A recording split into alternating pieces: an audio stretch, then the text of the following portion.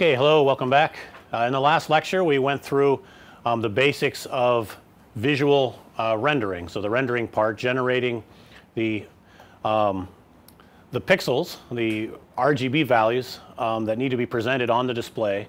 Just from a general perspective that's common in computer graphics. I've also started to talk about the particular difficulties that arise in virtual reality when these pixels are rendered to a display that's mounted onto your head for virtual reality. So as I'm continuing onward, we were talking about object order rendering, and so in object order rendering we're iterating over the triangles, and for each triangle we're figuring out how to shade the pixels. And so I gave you a lot of the steps of that already. Now I'm continuing onward. So the part that I have not talked about is how to propagate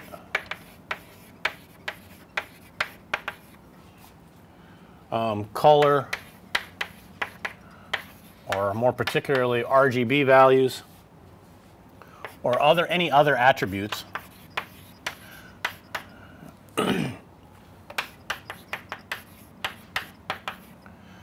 which may be surface normals or textures. I'll give some examples of that efficiently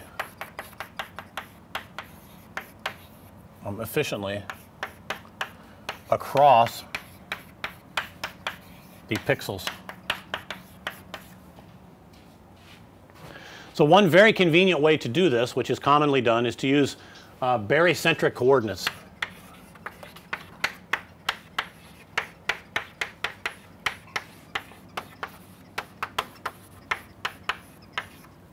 Have you seen barycentric coordinates before?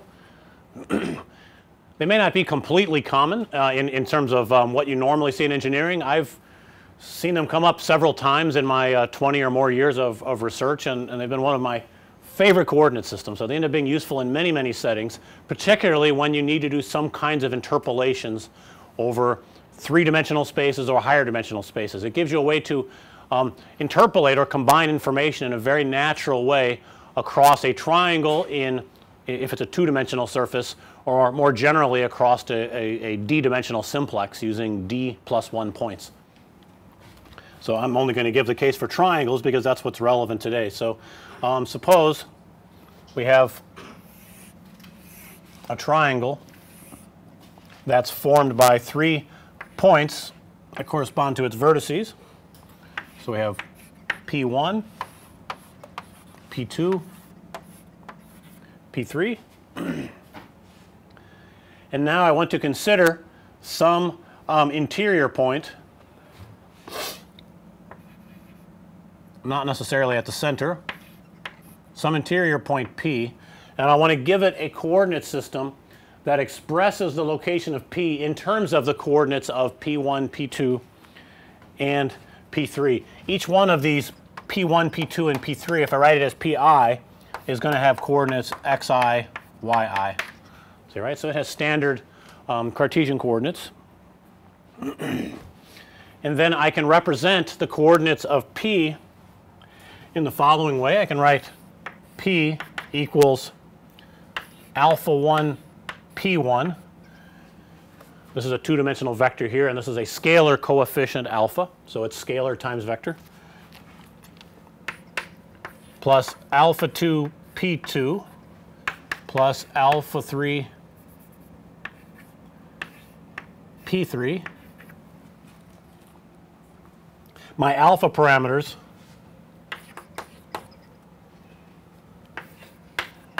all lie between 0 and 1.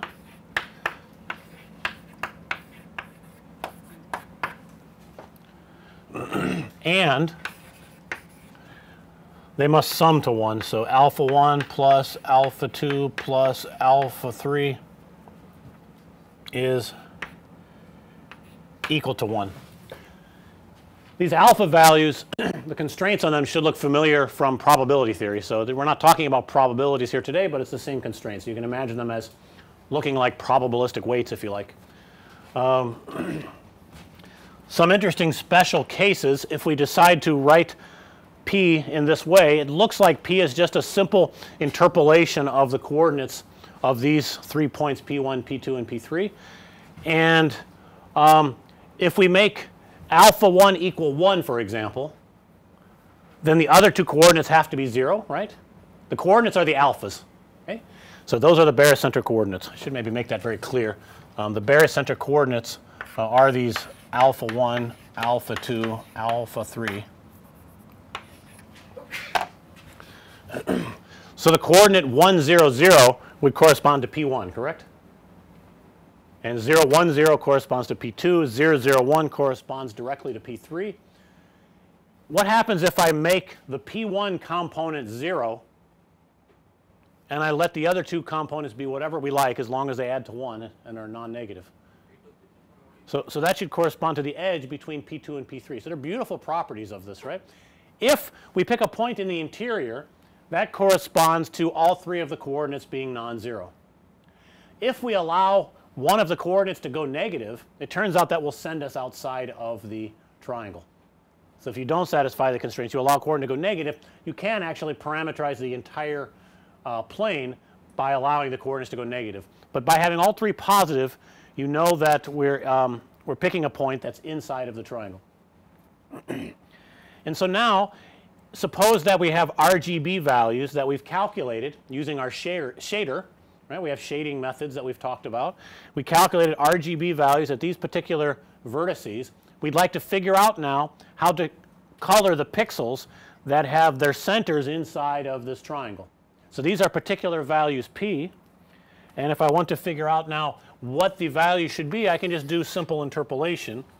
So I get let's say R, G, and B at some particular point P, right? I'd like to figure out R, G, B values at P, and again P is some particularly chosen point that happens to be the center of a pixel where I'd like to render and figure out what the value should be.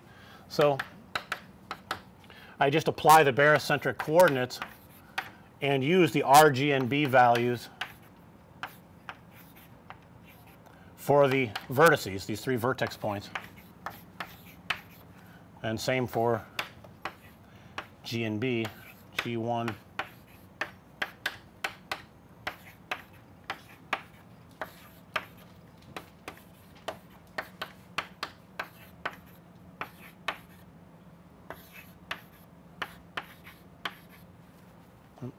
so all we're doing is taking the RGB values that correspond to these vertices and just using the barycentric coordinate coefficients, right? So these have to be calculated. They're not very hard to find for a given point, and then we use those coefficients to linearly interpolate in this sense between the RGB values of the vertices to get any point in the interior.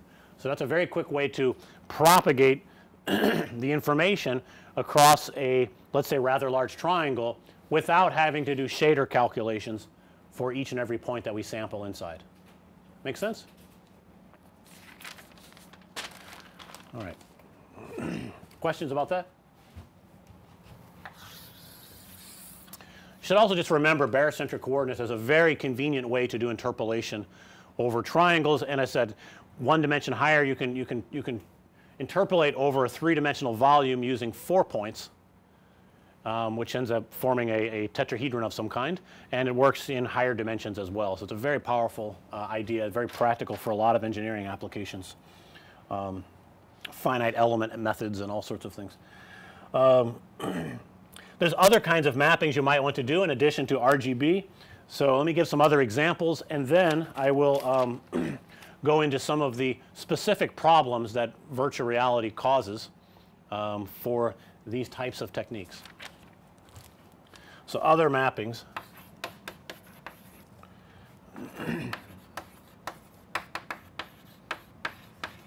Over triangle. So one common kind of mapping is texture mapping.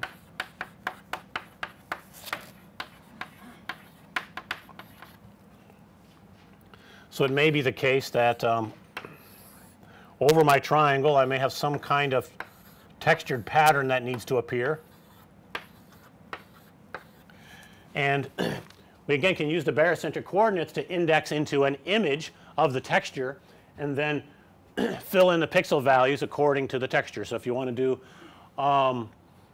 implement a kind of texture that looks like a let's say a carpeted floor, then you would use an image of that and then propagate that across the triangles. And then you have some delicate issues to worry about if you have a bunch of neighboring triangles. They're all connected together in some way and you need the texture to correctly propagate across those. So you also have to be very careful with regard to that because the texture patterns might not match up very well on the edges. So there's some special techniques for handling that as well.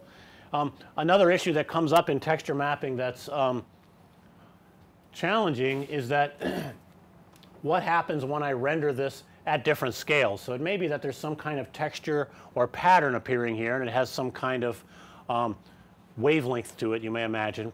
And then if this triangle is very far away from the viewing location, then the triangle will be very small and then the pixelation may interfere with this textured pattern. And so there's a very well known and widely used technique called MIP mapping,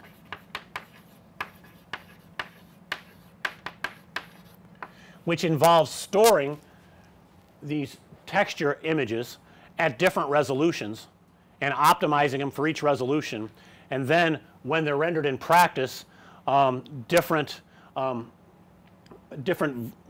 levels of this resolution are selected that are appropriate based on essentially the number of pixels that you have at your disposal for rendering the image. So the appropriate resolution of the texture will be selected and some kind of sophisticated interpolation between the different resolutions of textures that have been stored will be used. Generally there's a logarithmic number of these resolutions. In other words, there will be a full scale resolution of the texture stored and then a half scale and then a quarter scale and so forth down to smaller ones. So MIP mapping, I'm not going to go into the details of it, but it's a very powerful technique for overcoming some of the difficult aliasing problems that happen when you have a very small number of pixels to represent a texture, right? So that the pixel wavelength, if you like, gets close to the texture wavelength. There ends up being some interference between them. So you can map anything you want. You can put text as well right onto a surface. You can even use texture mapping in your in some game engines. You can map an entire video onto a surface if you like. That'll just have the texture keep changing from frame to frame. So you can make a virtual TV screen in virtual reality. So a couple more examples and then I'll start to talk about these virtual reality challenges. Another technique is called bump mapping.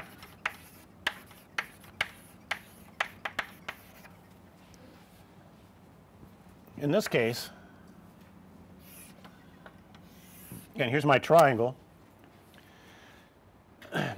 You can play certain kinds of tricks or implement certain kinds of tricks by varying the surface normals across the surface in some way. So it's another kind of hack or trick that will generate a desired effect. So in this case, bump mapping generates an irregular pattern of normals across the surface. So if it's a single triangle, the normal should be the same across the entire triangle, correct?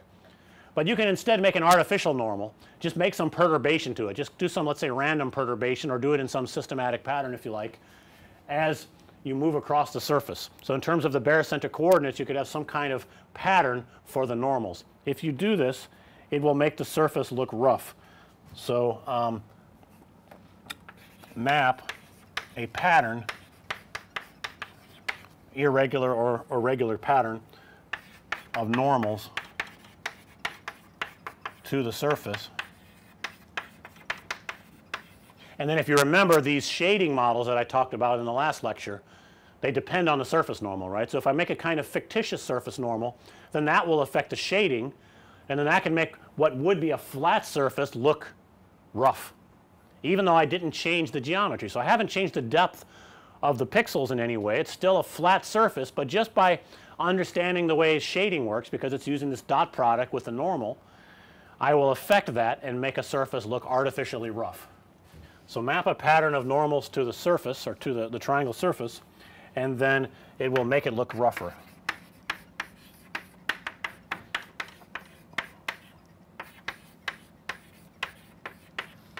For example, I may be able to take a smooth sphere and then triangulate it, and then across the triangles I may make a rough kind of pattern so that the sphere looks bumpy and may look like an orange, for example, or some kind of citrus fruit with a very rough texture around it. So you may be able to play a trick like this by varying the normals. So that's bump mapping.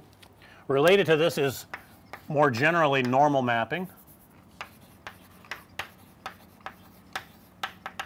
I suppose I can consider bump mapping as one special case of normal mapping, but I'm going to give a different sort of particular case. I guess they're all playing tricks with the normals, bump mapping or this example of normal mapping that I'll give. And what I can do is use surface normals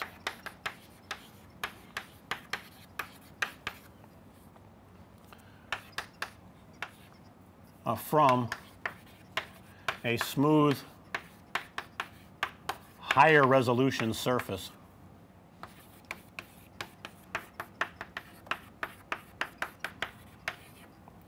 So for example,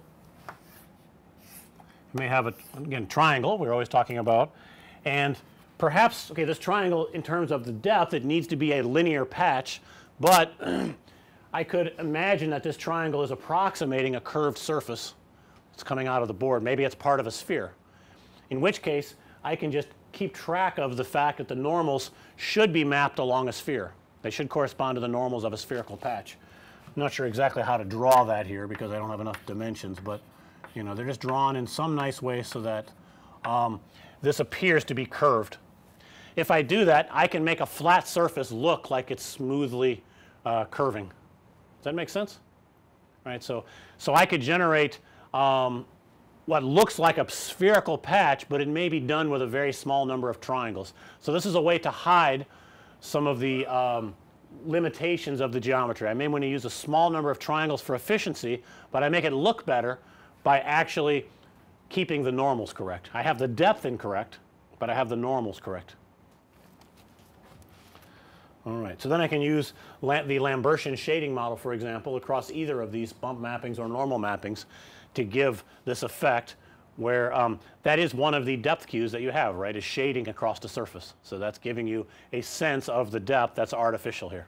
So it's relying on that fact that you'll be fooled by that. Questions on this?